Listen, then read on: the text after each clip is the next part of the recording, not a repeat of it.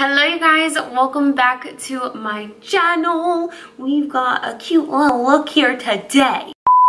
I've done some super creative looks in the past for St. Patrick's Day and a bunch of holidays, but I missed last year's St. Patrick's Day, so I figured I needed to kind of bring a look to life, share a look with you guys. I had this idea in my head of the classic rainbow with the pot of gold at the end and the clouds that are like trending this year, and I had these little stickers that were super cute, and I wanted to do a rainbow eye, and this is just what I came up with here. Not really what I envisioned, but I also don't even know what I envisioned for this look, but here it is. It's here, and if you want to learn how to get it to decorate your face for St. Patty's Day, then just keep on watching. Mwah. Hi guys, we are jumping into this tutorial. I'm using a bunch of these liquid eyeshadows from Huda. My brows are done, my eyes were primed. I definitely, if you guys are gonna use these shadows, I don't know, I was just like kind of experimenting with them. It ended up working out fine. They were just a little difficult to blend. I recommend a more dense brush than the one that I used, but we made it work. I do recommend that you don't really, like, you make sure that you, whatever you set your eyes with, whatever you primed your eyes with is really, really set and like powdered and everything like that. And then you can go onto these. I think they'll blend a ton better because it was making my concealer move around just a little bit. I was half asleep while filming this video for you. Wanted to make sure we got it up before St. Patrick's Day weekend, so forgive me if there are some parts that are kind of all over the place, if you know what I'm saying. So we're jumping into the Morphe palette. This is one of the new Morphe palettes. I forgot what the number is, but you guys know all the details are in the description. I'm jumping into this lime green color, and I'm just going to put that on top of the inner corner color, and then I'm taking some orange for the next color, and then I went into this Carity 21 color matte palette. I'm mixing the hot pink and the light pink together to get the pink shade that I want, and then I did the same for the purple on the outer corner. So I kind of just went back and forth into these shadows to make sure that they were super, super opaque, and you know, did everything that they needed to do. I'm then taking a little bit of the yellow shadow, again, mix it with the kind of beige color to mute it out just a little bit, and I did that just so that we could have a good transition color. I'm gonna be doing kind of like a 70, what I would call a 75% cut crease, not a half cut crease. So I'm taking my Tarte Shape Tape and I'm cutting the crease, and then I'm going to add some dark purple to the outer corners. This shadow is from the Morphe palette. I'm just going to be blending that on the outer corner. I did have some difficulty with the blend on the outer corner. You'll see in just a second after we put this matte powder blue on the lid.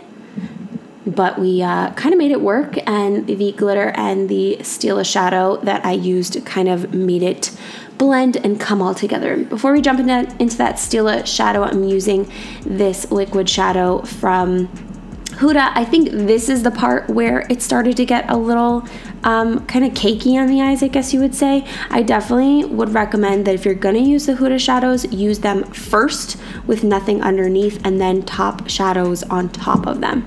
So I'm using that Stila glitter on the inner corner, and then I'm going to use this beautiful glittery pigment from Makeup Forever. It has like a very blue turquoise iridescence to it, and this really helped kind of bring the eyes together.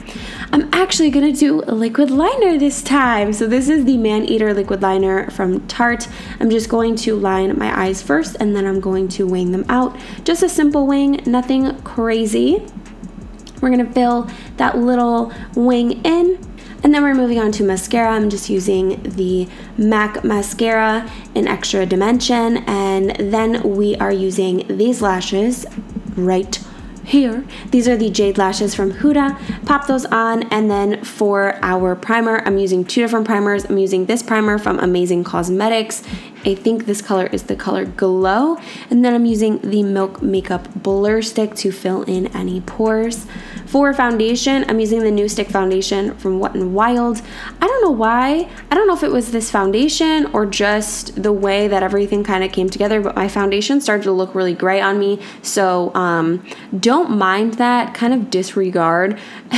I'm gonna do some editing with the photos to make sure that they're a little bit warmer. I think it might have been the background too, because the green was kind of washing me out a little bit, but I just needed to do the green for St. Patty's Day. So now we're applying our concealer, just blending that out using the Tarte Shape Tape as always. Then I'm using the Derma Blend powder, translucent setting powder. I'm setting my entire face with that. And then we are moving on to the shadow right here. We're going back into that powder blue shade, and I'm gonna kind of create like a contour of sky on my face, if you will.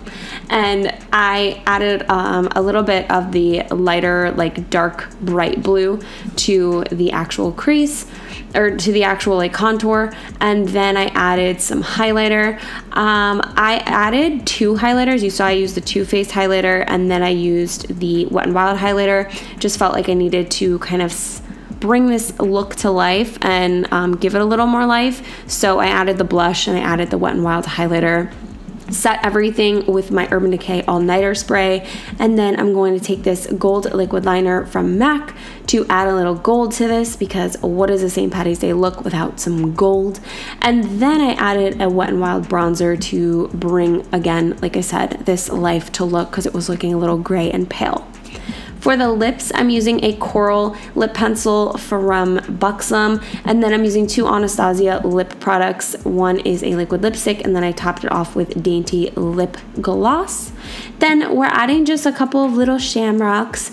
I didn't put any glue down just because I knew I wasn't wearing this look for long, but if you guys are going to wear this look out or for long, I would definitely recommend that you use some lash glue behind these little shamrocks. I got them at Michael's. You can also see them featured in my calendar video too. And then I added a couple of little clouds. Another thing, I would recommend doing the clouds prior to doing the shamrocks.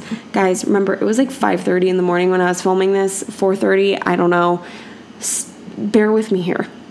So for the clouds, I just take the Milk Jumbo Eye Pencil from NYX, and I take a rounded brush, and I kind of just like press and create these little cloud-like shapes. I just like the way that the Milk Jumbo Eye Pencil really kind of blends and blends out, kind of like a cloud. And then again, some more gold. I'm adding a couple little spots of gold glitter on my lips and around my face from NYX.